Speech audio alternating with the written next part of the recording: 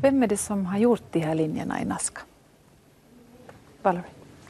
Actually, we investigate the same subject in our center, and we came to the conclusion that these particular pictures, everything over there was done by people, but the idea was given from above. That's the main message. And for sure, all this was done for those who is over these pictures, who is controlling evolutionary process on this planet. So you mean the pictures were made by humans for extraterrestrials? For using by extraterrestrials, right. Okay.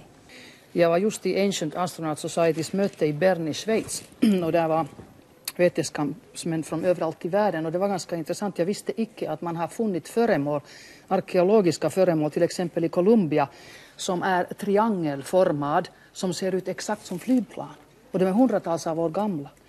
Och i det kongressen man påpekade ganska starkt att vi måste skriva om vår historia och arkeologi. Och det är ju en stor revolution som kommer att hända. Och man kallar det för så kallad förbjuden arkeologi. Alltså om du finner någonting som strider mot det som man accepterar idag så accepterar inte vanliga vetenskapen den alls. Och man säger nej, det finns inte den artefakt eller vi förstår det icke.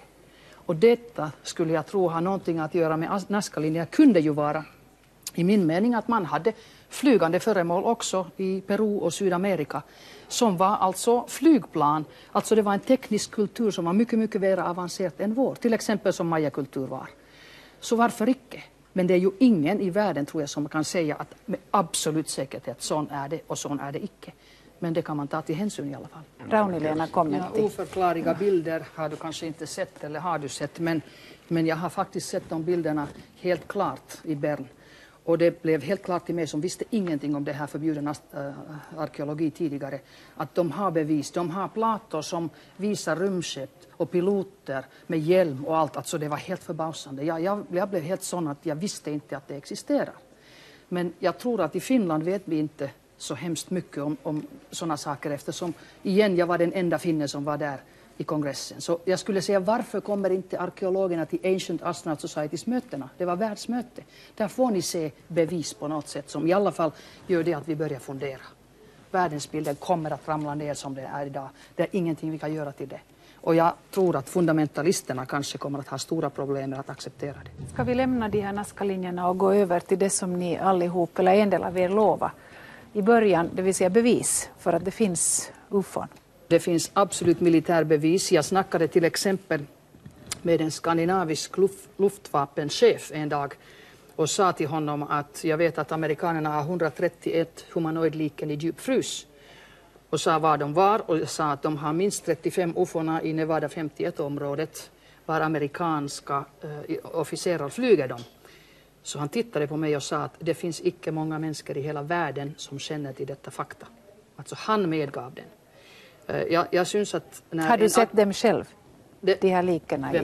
Har du sett nej, dem men själv? jag har haft de rapporterna. Och den som var Roswell, filmen, det var ju en hoax. Alltså den obduktionsrapporten kan ju varje läkare som har haft någonting med obduktioner att göra vet att den är icke äkta. Men Roswell-saken är äkta.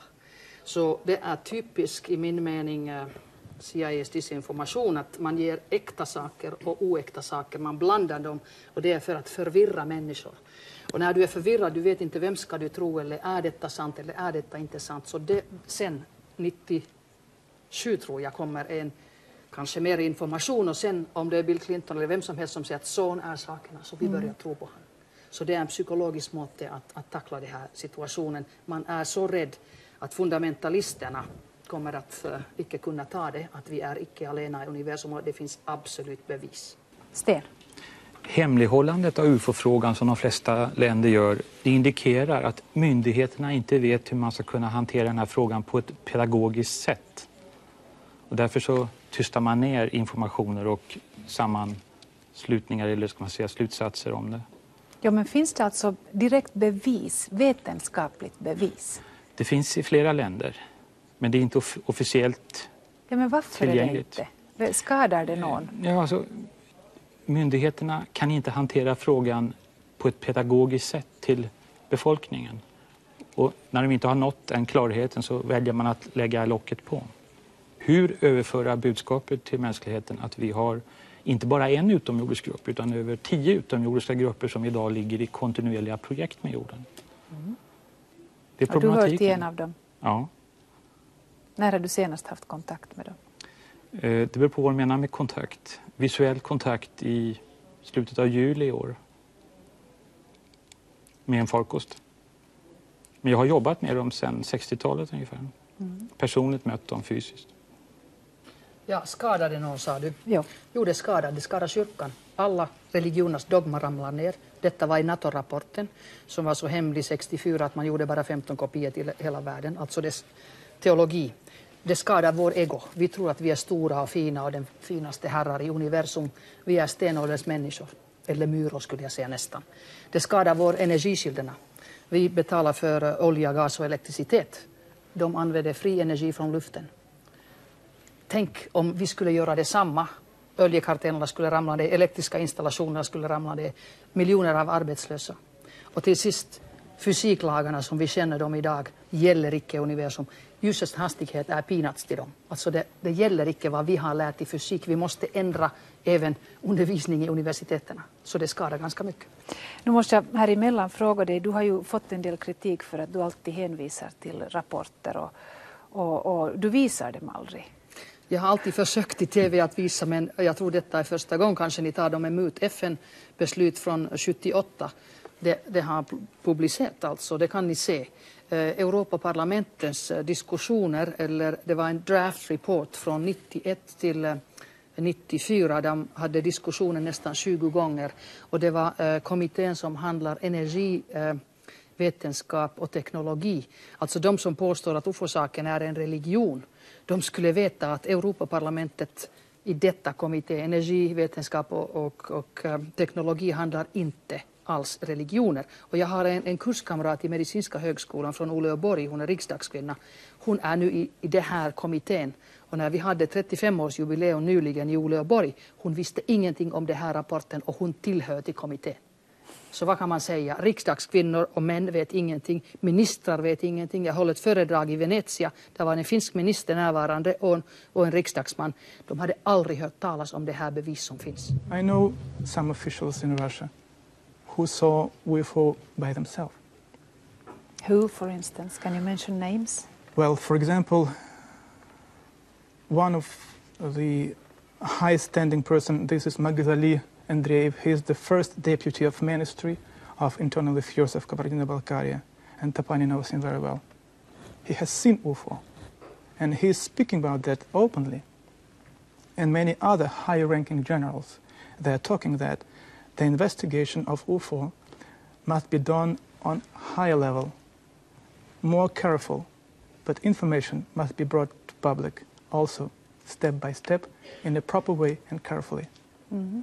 De som tror på militär så borde de kanske tro också på belgiskt militär. Alltså luftvapenchef general de Brouwer hade presskonferenser på 90-talet i Belgien. Eftersom de hade haft sådana bölger att UFO:na kom och gick. Och de fick 2000 officiella meldingar från dem. Och de hade sett dem i 3 rader samtidigt. Så man kunde inte gå och säga att alla människor är dårar som har sett dem. Så han gick upp, de undersökte och sa att och det var officiellt att de har uteslutit alla meteorologiska och jordiska förklaringar. Och han frågade bara, han hade 2 spörsmål. Varför Belgien och varifrån kommer de? Och i min mening, varför Belgien, det var ganska intressant möjligens. Därför att Europa förenas. Och jag trodde att kanske det är en måte att utomjordingarna vill att vi skulle tänka globalt och icke vara nationalistiska. Att ett land, vi ska vara, det är ett litet skritt att Europa är förenad till den att hela jordklotten kommer att vara förenad en dag. Vi måste ju ha en total annorledes syn på livet i universum och livet som vi lever idag också. Istället för att ha Tjetjenien, Rwanda och Jugoslavia strid där vi dödar vår egen ras. Vi skulle ju tänka på ett mycket positivt sätt. I would like to add some information about UFO case that happened in Russia. Actually, on the one hand, we write and you too, that we need to be critical. But this is the question of information. On 1986, in January, in the city called Dailnegorsk, there was a landing of UFO that was watched by more than 200 people. All this event took approximately 1 hour, and at the place of UFO, where the place UFO touched the ground, we found so many traces, which actually we touched by hands many times. And then later, these pieces of different metals and other composition, many objects, we investigated carefully in 10 institutes in Russia. And universities or institutes? All possible bases where we could get some analysis results and maybe different points of view. And the results everywhere was one. All scientists signed the document that these pieces has no unearthly origin. This came here from outer space. So have you got these papers with you? Actually, I'll try to bring it when I will be here next time in the studio. In 2 weeks? Yes, and some pieces of the metal.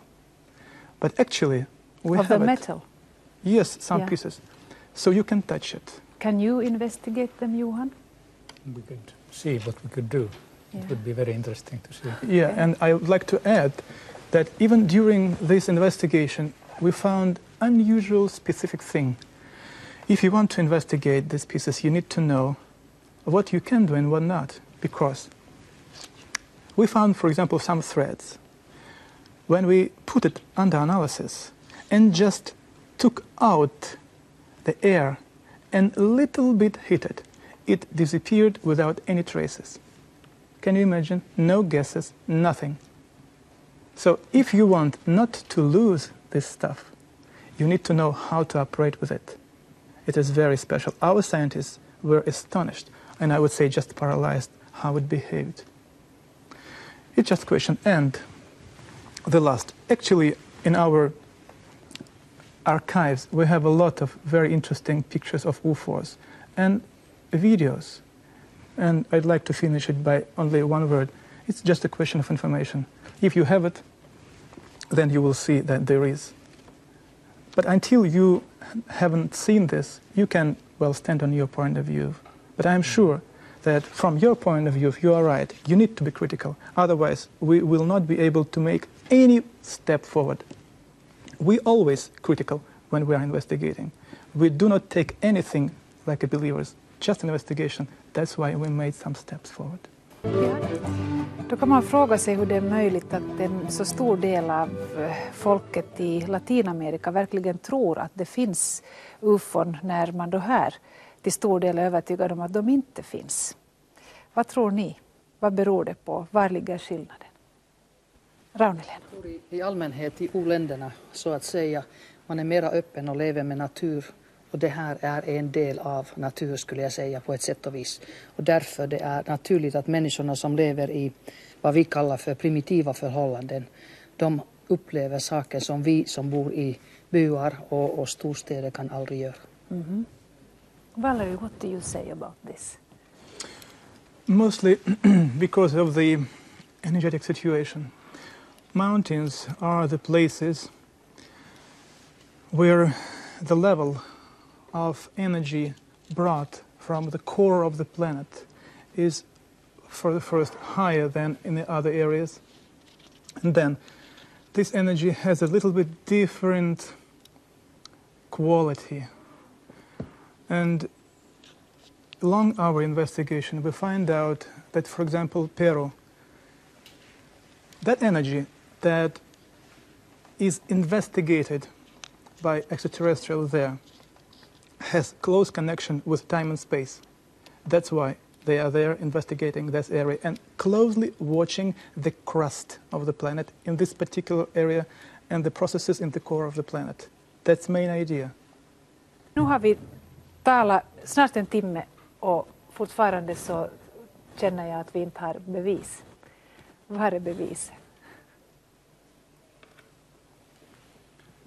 Det beror på vad man definierar som bevis. Om det räcker med att det är en person till, om det är 20 personer, om det är 100 personer, om det är 10 000 personer som ser farkost på dagen exempelvis. I mitt fall så har jag haft över 60 personer med vid olika tillfällen som har varit med och fått se farkoster på nära håll. Så närmast ungefär 50 meter ifrån där vi har haft en landad farkost på marken. Och då har vi varit 5 personer som var med vid det tillfället. Men i övriga fall kanske på ett par 100 meters avstånd. Och det här är ju även händelser som har inträffat med personal på Sveriges Television i Stockholm. Där farkoster gått ner över Aktuellt-studion och stått ungefär 60 meter ovanför studion. Vad är allt det här hemlighållande? Ja, det är ju militär. Jag har snackat med en amerikansk general som vet allt om det här området eftersom han är inne, om man kan säga om någon är inne i UFO-sakerna. Och han sa att hör du, det är icke nödvändigt för Mrs. Smith att veta vad vi gör i militär. Ja, så sa jag. Men kan man generellt få information? Nej, vi är icke mogna att få den informationen. De vill hemligstämpla, det är en militärfråga också. De kommer och går utan pass och visum. De syns i radar. De måste först se om det är fientliga föremål eller flygplan eller vad som helst. Man började nästa 3:e världskrig en gång. Det var därför NATO gjorde en 3-års undersökelse. Därför att 50 UFO:na gick i formation från Ryssland över Europa. Och NATO-killarna trodde först att det är ryssarna som attackerar. Och vi kan inte göra ett sånt misstag. Så det finns rapporter om att det var Absolut. 50 UFOs som... Ja, absolut det finns. På papper? På papper. Och också, alltså även här, jag har alla astronauterna som har sett UFO:na. Där är Gemini 4, Gemini 7, Gemini 9, Gemini 10, Gemini 11, Apollo. Vem var astronauterna? Vad såg de? Men vanligtvis man publicerar dem inte till generell publikum. Men det finns bevis om du vill tro på det eller om du vill söka efter det. Om du är skeptiker då tror ingenting. As long as we have you here, Valery, I would like to ask you about the cover-up and then about cosmonauts. How many cosmonauts have given reports of UFOs they have seen? Actually, being in the different conferences all over the world, I have heard many stories that some Russians, like generals or astronauts, they have many evidence of UFO, but they're keeping silence. Why? By one or another. I don't know why people are speaking like this, but my own conversation with Russian astronauts showed me quite a different story. They said, yes, we have seen something, but we can't say that this is UFOs. Yeah, who, for instance, has seen something? For example, I brought here the video made by Musa Manarov. You can see that later.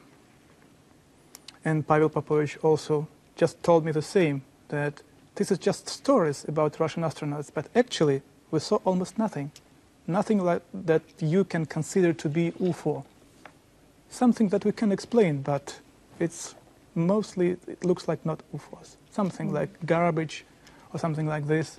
And they explained why, by a very simple way. When the craft is moving, for example, and they just threw away garbage, right?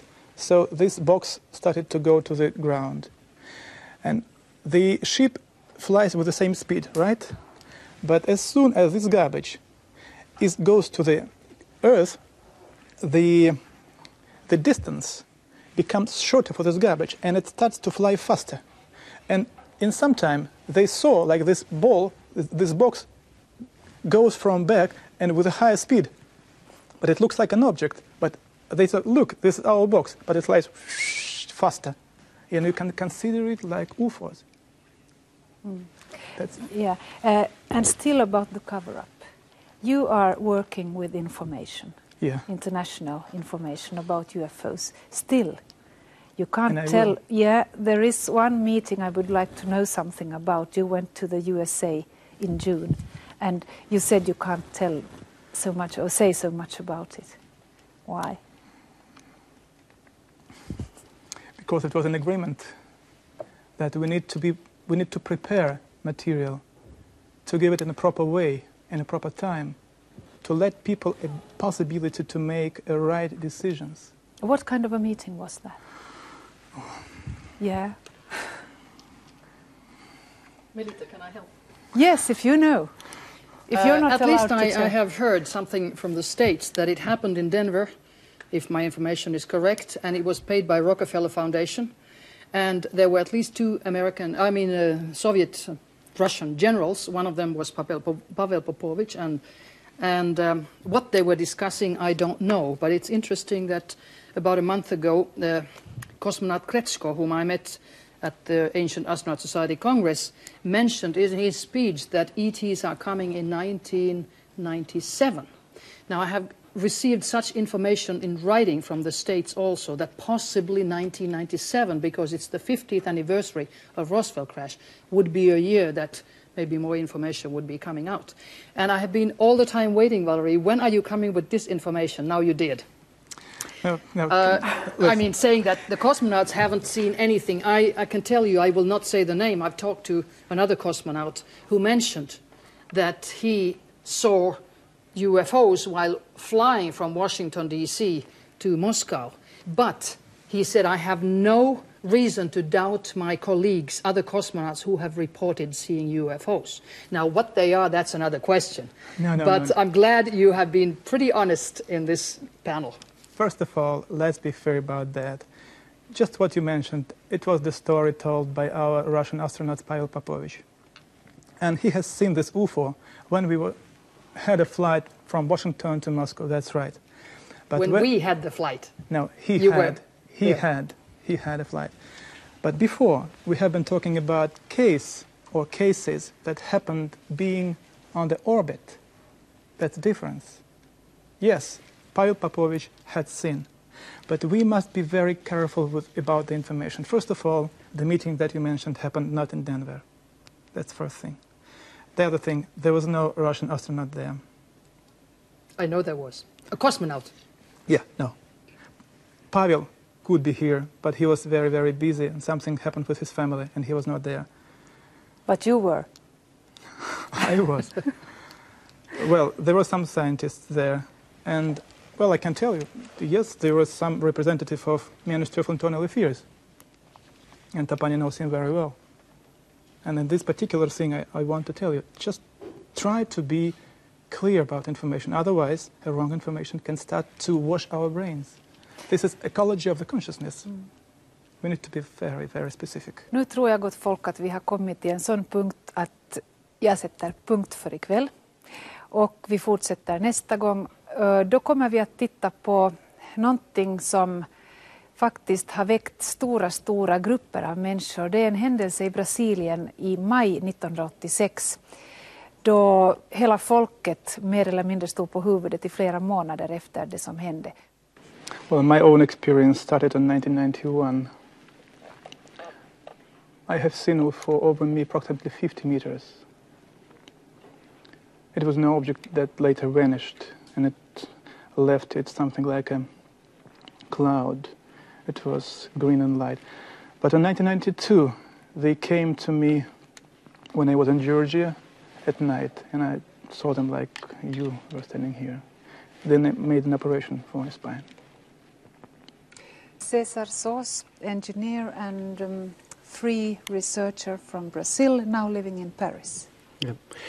Well, my close experience in the UFO case, I was very lucky. I was in the United States together with some friends in a trip, and when we were coming back to the hotel, we saw a formation of strange lights, and one of the lights just detached from the rest and began to come down, and down, just above our van, and then came at a very close range, I guess about 30 or 40 meters. I could, as this subject I always was interested, I could perceive the shape of the disc. It was exactly the so-called Adamski type disc. It had 3 balls, and they blinked alternatively into red and white, red and white, and red and white alternatively. And they seem to have wanted a kind of a contact, but this is just my supposition. But when we stopped the car in order to try to make the contact, what happened? The helicopters and the Air Force planes just arrived and make the flying disc or whatever just vanished from our eyes. I never saw a phenomenon like that. I have to consider definitely it was something real, not an hallucination. Otherwise, the Air Force was not there. wouldn't be there to check. And Alexandre Frascari from Brazil and also living in Paris, and you too are an engineer and a researcher. Yeah. Well, personally, I never had an experience of seeing these UFOs, but I cannot see any reason why to deny the existence of UFOs, because in doing so we would be repeating what happened in medieval ages when the church just refused and attacked Galileo when he said that the earth was not the center of the universe. It's important that science today doesn't assume the same attitude, otherwise we'll be entering a so dogmatic, intransigent period as that time. Den 19 maj fick nämligen området mellan Sao Paulo och Rio de Janeiro besök av 21 föremål som då förklarades vara oförklarliga. De rörde sig under 8 timmars tid på det här området. De befanns åka i en hastighet av 3600 kilometer i timmen. De flög i zigzag, de stannade plötsligt, de försvann eller blev osynliga och kom tillbaka igen. Signaler från de här föremålen uppfattades av ett 50-tal radarstationer i området. Do the two of you remember this? Yes, I was in Brazil at that time. I live outside, but at that time I was in Brazil, and I remember this in television. I saw exactly the same program there. Yes. Yeah, I remember. Yeah. Was there a discussion after that? Well, the discussion was exactly what you saw there. The phenomenon is obvious. What the science, for example, he searches for evidences and proofs that can prove the phenomenon. It was obvious. The radar saw, many reliable sources saw the phenomenon. They described in a very clear manner. The phenomenon was followed for about 8 hours, how they explained there. The problem that, in the end of all that, they are not able to admit something that they cannot explain. But it is there in front of their eyes, and they simply do not admit. I think the problem we have today is a problem of consciousness, and of not dealing with a phenomenon that is obvious. This would mean for mankind, or let's say for the peoples that control the world, the peoples in power, would mean that they would have to leave their position of security, control, security, yes, because people search for that. Valery, you remember that? Well, I know this case, particular one. I have seen it. And I agreed completely with Tapani, because the latest case that had happened approximately like this happened on 14th of March this year over St. Petersburg. Yeah, the same story of some objects, not one, over the middle of the city. And that objects were seen from 2 radar systems from different points. And also there were some planes over the different part of the city, and they saw the same object visually. Was that made official? Yes, for sure. We had a program on TV. Nu har ju Lappland varit ett sådant här område som påstås ha mycket besök av icke-identifierade flygande föremål. Rauni-Leena, har du sett i Lappland? Jo, jag bodde ju i Lappland. Jag var ju länsläkare i 12-13 år där i Rovaniemi, och faktiskt även en natt det kom en UFO 100 meter från min fönster. Jag hade faktiskt bett dem att komma. Jag hade träffat en läkare i en amerikansk konferens, och han påstod att han flyger med UFOna. Så jag faktiskt kunde inte tro på honom. Jag sa att okej, om du gör det så varför tar du inte mig med någon gång? Så han frågade var jag bor. Jag sa att jag bor i Lappland, och det är en fantastisk landningsställe bredvid mitt hus där. Och naborna, alltså grannarna, är vant vid att någonting märkligt händer runt mig. Så en natt faktiskt, jag hade en vittne till stede, och det kom 100 meter från oss. Och det som förbausade mig mest var att jag blev så skrämd och hysteriskt rädd, eftersom hela världsbilden ramlade ner. Och den var där för 15 minuter. Och vi båda såg den. Och jag bara bad att gå väck, kom inte in, bara gå väck. Och jag var förbausad därför att jag hade bett om att komma. efter 15 minuter den bara försvant och självklart jag förklarar det är moln, det är någonting. Det kan inte ha varit, som alla kontaktpersonerna gör. Men nästa dag jag öppnar Laplands tidningar och där stod det att 100 människor har sett ljusfenomenet just där. Och sen det går 2 dagar och Laplands flygvapen säger att det var en Sovjetraket som alltså stoppade vid min fönster för 15 minuter för att säga hej Rauni-Leena och sen fortsätter det. Det var bekräftelse att det var ju en UFO. Sen går det 4 år till och man diskuterar det på nytt och det är en ny kommandör i Laplands flygvapen och han säger till pressen att han har inte papirerna, man har förstört dem, men det var fåglar. Alltså, där ser man disinformation som man får från liksom armén och militär. Efter det senaste programmet för 2 veckor sedan så har jag fått en mängd samtal. Och en del anser att ni har lämnat åtminstone snudd på bevis och andra anser att ni inte har lämnat bevis. Vad är bevis? Vad är tillräckligt med bevis för att det finns UFOs? Mm. Ja, jag syns att militärbevis när man ser någonting i radar som man inte kan förklara, när en UFO landar och militäret filmar att humanoiderna kommer ut. Det finns sådana filmer, men självklart de är hemligstämplade. För mig det skulle vara bevis i alla fall. Ett slag bevis är vetenskaplig forskning. Till exempel, jag skulle anbefalla den här boken till alla vetenskapsmän. Det kostar $75 i Amerika och det är rapport av Massachusetts Institute of Technology Alien Abduction Study Conference som var en vecka. Och det är allt som vi vet i vetenskap om UFO-abduktioner, att UFO-kidnapperingar. Alltså det var bara professorer och vetenskapsmän som föreläste och för en hel vecka, 12 timmar per dag, vi gick igenom allt som vi känner. Så det är ju något bevis när man har kontaktat kontaktpersoner, man har regresserat dem i hypnos, de har stories att berätta och det som är viktigast i min mening i det här hela saken är icke att du har bevis till yttre världen, men att du har bevis för dig själv. Sen inträffade 57, men upp till ungefär 1963 hade jag bara sett föremål i luften. 63 upp till 65 så öppnade de kontakten med mig, den första personliga kontakten.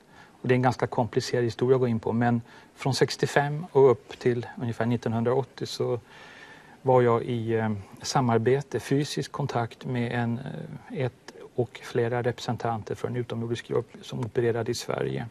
Av den typ som vi beskriver som den nordiska typen.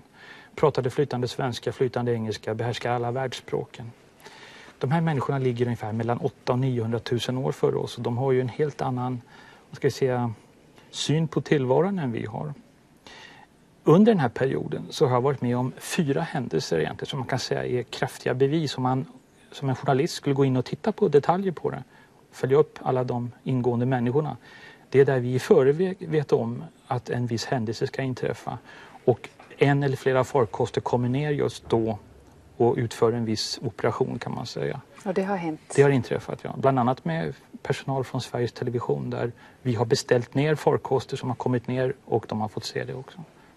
Och det har varit folk med som kan verifiera att det var så? Ja, visst. Mm. Det är exempelvis producenterna Ulf Hultberg, Mona Sjöström, Jeanette von Heidenstam, chefredaktör för Svenska Dagbladet, Allan Hernelius var med vid en händelse i Sörmland strax söder om Stockholm 1969. Hur nära var då den här farkosten? Den första landningen? Ungefär 50 meter var vi. Vi var 5 personer då som var med i en planerad kontakt. Det var jag och Christer som var nybörjare då och vi fick tillstånd att bara stå ungefär 50 meter ifrån medan de andra mötte representanter för den grupp som kom i skeppet. Det var 3 farkoster närvarande varav en var landad och 2 låg i luften under tiden. Tog ni fotografier vid det? Nej, det gjorde vi inte den gången. Vi var nybörjare kan man säga så att vi hade liksom inte de tankegången att försöka dokumentera utan vi bara hakade på. Vi fick möjlighet att vara med om kontakt och det gjorde vi. Den här utomjordiska gruppen, de önskar dela med sig av sitt vetande utan att invadera vår egen utveckling. Det är väldigt viktigt att veta det att de forcerar inte sin plan till oss. De arbetar med en psykologisk plan som sakta vänjer oss vid att de finns. Psykologer kan kanske gå in närmare på just den här betingelse kallas det för. Man vänjer människan via att de existerar på ett mycket försiktigt sätt. Och så är det viktigt också att en förutsättning för kontakt, det är att den är sammanlänkningsbar med den kunskap vi redan besitter. Men så är det väl inte alltid? Jag menar, det finns människor som har sett, eller säger att de har sett. Ja, men det kanske inte betyder en kontakt. Att du ser en farkost behöver inte kanske alltid betyda att en kontakt upprättas. Men jag menar att upprätta en kontakt mellan en individ och en utomjordisk representant, det förutsätter just den här att den är sammanlänkningsbar på något sätt med den individen. Det ser alltså ut som om det inte blir något utomjordiskt besök här i studion ikväll, men det vi har i alla fall, det är det utlovade metallskrotet eller metalldelarna med vidhängande analys. Valery, is that what you promised? Not completely, because, you know, this period after that first program I have been to Sweden and Germany, and I asked my friends to send a post here, and so happened that this post we didn't receive yet here. But maybe perhaps for another time, next time or something. Maybe we have it tomorrow, the day after tomorrow. But in any way, I have here something else very interesting. And that's also metal? Yes. Found somewhere? Yeah, but this object is, on the other hand, is even more interesting for us.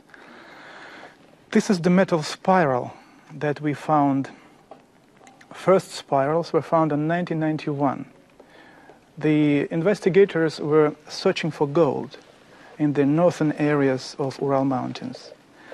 And you know, the way how to do it is very simple. They take a lot of ground, they wash it and wash it and wash it, and then they have so-called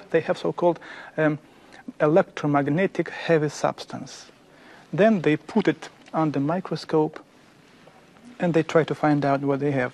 And look what they found. This is so-called electromagnetic substance. And suddenly they noticed a lot of spirals here.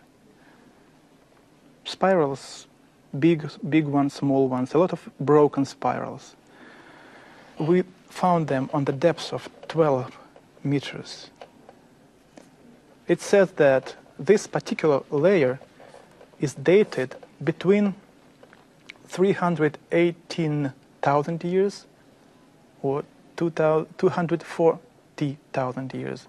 It says that if these spirals were brought there 318,000 years ago, so probably somebody was here who was operated with it. Was this very far from a town, very far out? Approximately 100 kilometers from the town, and then in the wilderness. Completely. No any villages. There is nothing there. There is no military bases. There is no traces where military are flying. Nothing. And even in the city, there is no any technologies that are dealing with it. Okej, Johan, du har undersökt det här, eller låtit undersöka. Vad säger den analys du har med dig idag? Ja, alltså det som jag gjorde, som jag lovade här att göra, så jag tog de här proverna som jag fick av Valery och det där gjorde fotografier av den i dels sådana här optiskt vanligt ljusmikroskop i vårt laboratorium där jag jobbar, och det är de här bilderna som vi har här. Och det ser då ut faktiskt som ett sånt här framvaskat guldgrävar mineral, och bland det här mineralet så finns det då olika sådana små spiraler, ser ut ungefär som ett urverksfjädrar eller något liknande, alltså alldeles små fina spiraler av olika slag och fragment av spiraler. Och de har lite olika färger också, så att en del är blåa, en del är gula, och där finns av olika material.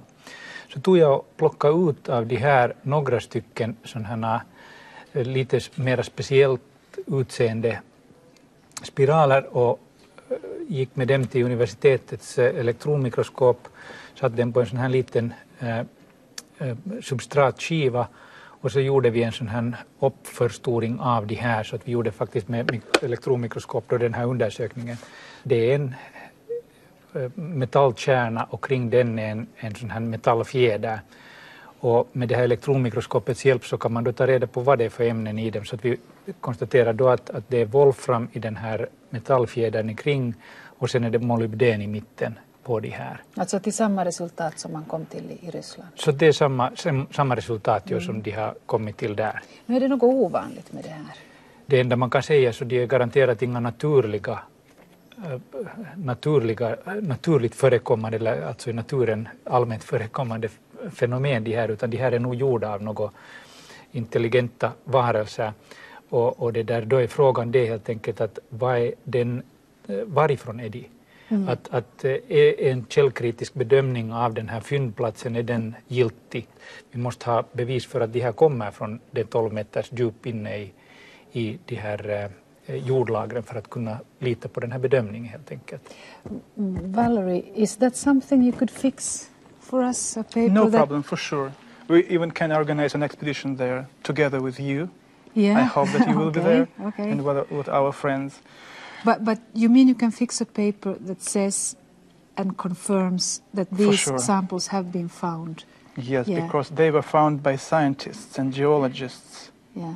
And they for sure can give the papers saying that this particular thing were found on the certain depths in the certain areas, because they were found in 4 different places and the range between is 45 kilometers.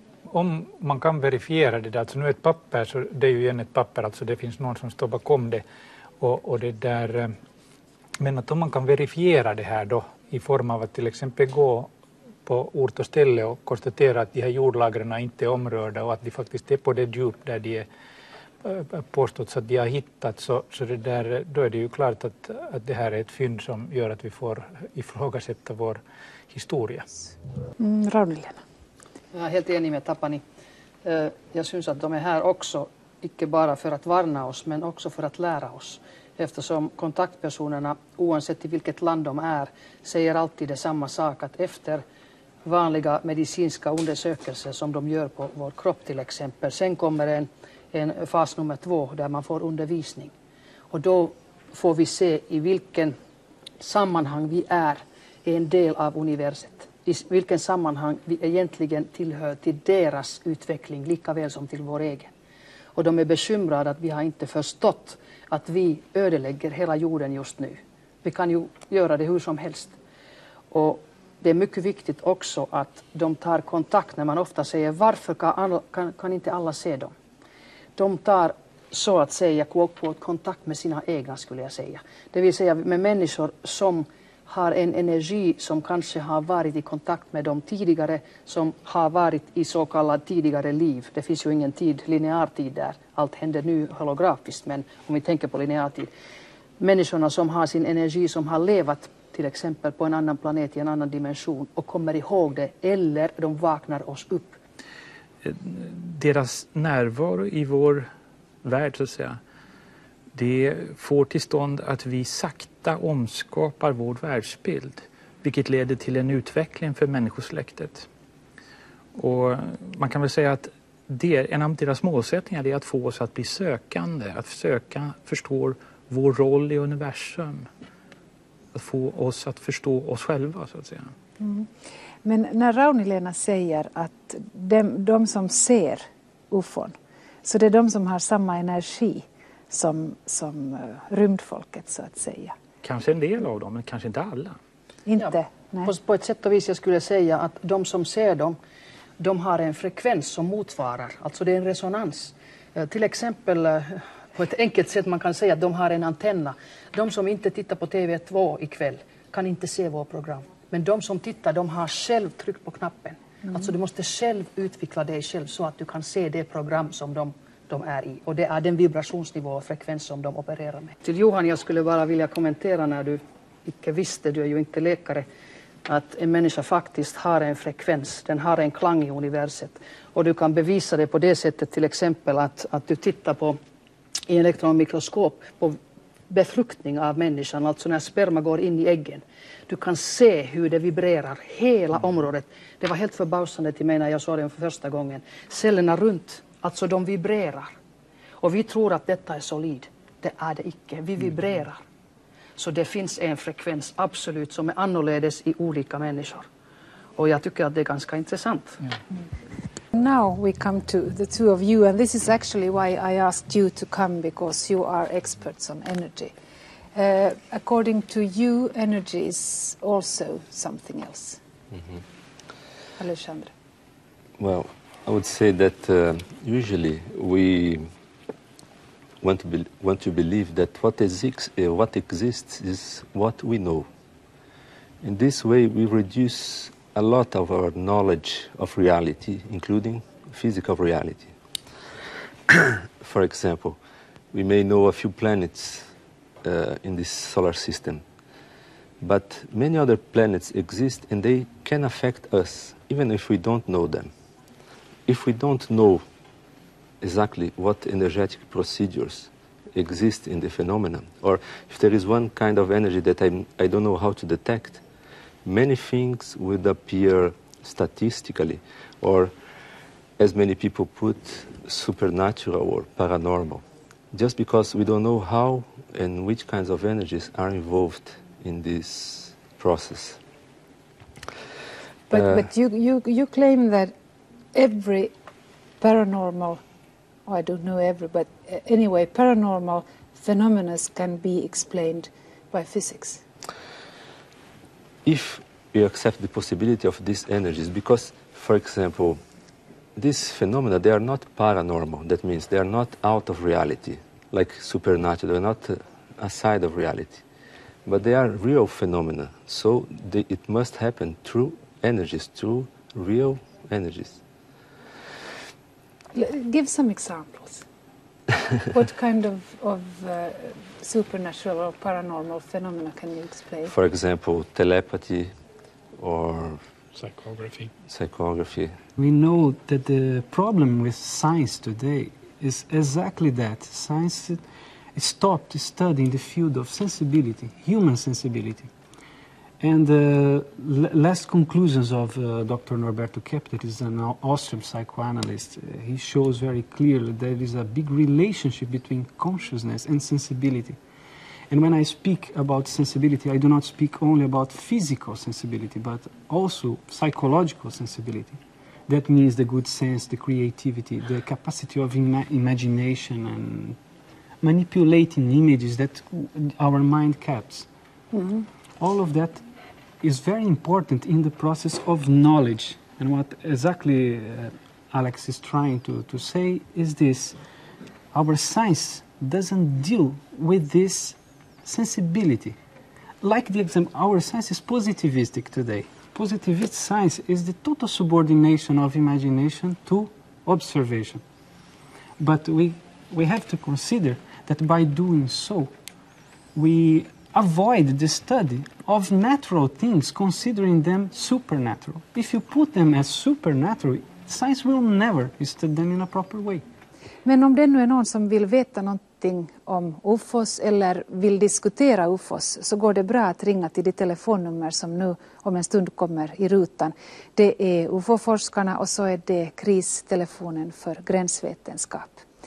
Vi ses alltså om 2 veckor. Tack för oss. Ha det så bra till dess. Hej.